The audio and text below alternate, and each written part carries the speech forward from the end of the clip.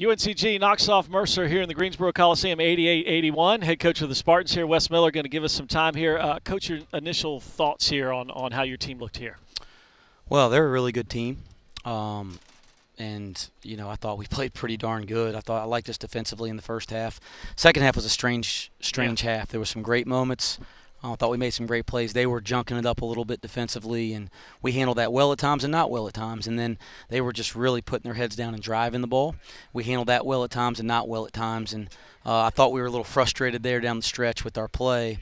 But, man, you win a game on your home court in league play. That's a big deal, so I am proud of that.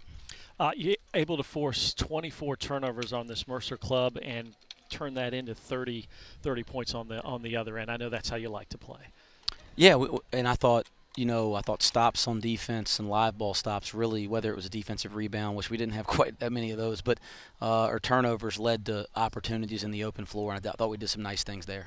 Yeah, and then points in the paint too. Was it a conscious effort on your group to try to exploit that here tonight? 50 points in the paint for your club. Yeah, I thought we got it downhill in transition. You know, I did think we got the ball inside more than we've been getting inside, which was nice, you know, to Eric and James, and I thought they did some nice things. Even Kyren got a catch in there. So whether it was post or driving the ball downhill, I thought we did some nice things around the basket. 88-81 the final as UNCG knocks off Mercer. Thanks so much, Coach. Thanks.